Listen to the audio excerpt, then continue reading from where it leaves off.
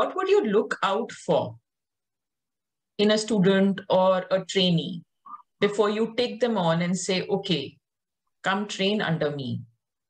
What is it that you would look out for? So, photography has two parts. One is absolute technical part.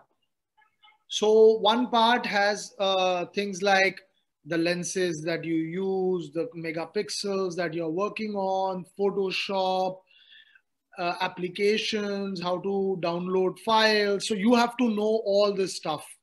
You have to have the idea of how to, what is a TIFF file, what is a JPEG file. So there is a lot to learn in the technical sense in photography, especially after it has become digital. The other aspect of photography is that I would want, if I were to choose an assistant for my thing, and if I think uh, that the person is promising, I would say yes, technical knowledge, yes. And when you say technical knowledge, the ability to adapt to technical knowledge very fast, because things are changing very, very fast. So you can't just rest and say, okay, now I've learned this and it's over. No, after 6 months, things are going to change. The way we work is going to change. So a lot of things are going to change. One is that. The other aspect is the personal aspect. Can they express themselves? Photography is about expression. Photography is about capturing a certain moment. Now, the difference between a photojournalist or a wedding photographer and a photographer who's an advertising photographer is that we create an environment.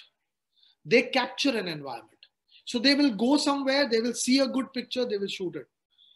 For us, we put it in our memory, and then we create that environment. We use models, we use characters, we use people, and uh, we make an advertising campaign by doing that.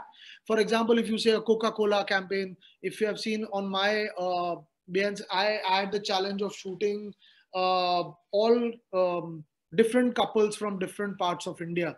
So one was South India, one was North India, Punjabi couple, Gujarati couple, and you have to know, you have to do the research, you have to say, okay, no, this looks technically wrong.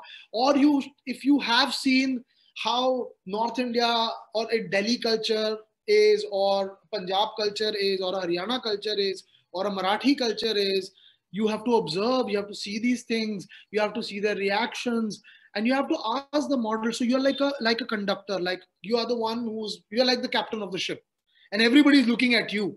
If something, even if it starts raining, they will look at you like, oh, why is it raining, so it is a job that is like, that has a lot of responsibility. And I think I would say people who don't succumb under pressure, people who have good technical skills, who can adapt to technical skills very fast.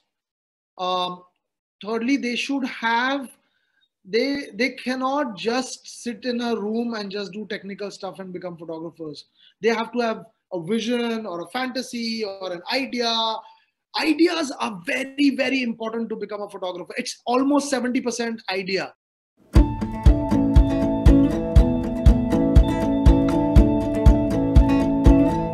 So when I joined Pradeep Das Gupta, I was from an advertising background, but I didn't know what advertising photography actually was.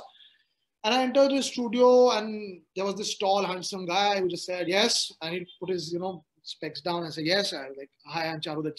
He said, yeah, sit. He asked me if I have done some images, and he saw my. He asked me, have you done anything in photography? So I proudly took out this thing that I had made with Coke cans and all that stuff, and tried to make some amazing image out of it. And he just flipped through them like it was garbage. So he just flipped through them. He put it on the side, and he said, "ये सब तो ठीक है, ये तो चार आने का काम है, ये तो मैं भी करता हूँ. कुछ, do you have some black and whites to show me? Something really more than just this." So for me, it was so strange that Of course, he's a great photographer, and he's when he looks at my work, he just flips through it. My ego was a little hurt, but I was like, okay, all right, he's still a big photographer. And he looks at my work and he throws it and says, "ये तो चार आने का काम है, मैं भी करता हूँ." I didn't understand the मैं भी करता हूँ part, you know. And later I realized what he meant was that just working for clients is not enough. You photography is a creative field.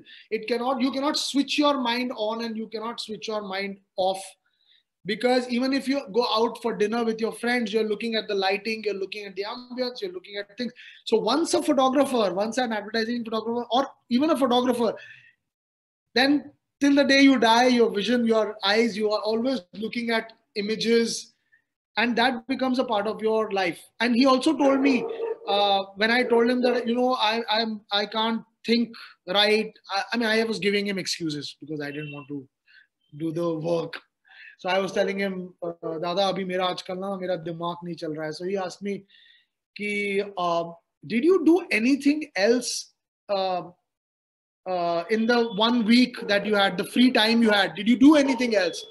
So I said, I didn't have money to, because at that time you had rolls.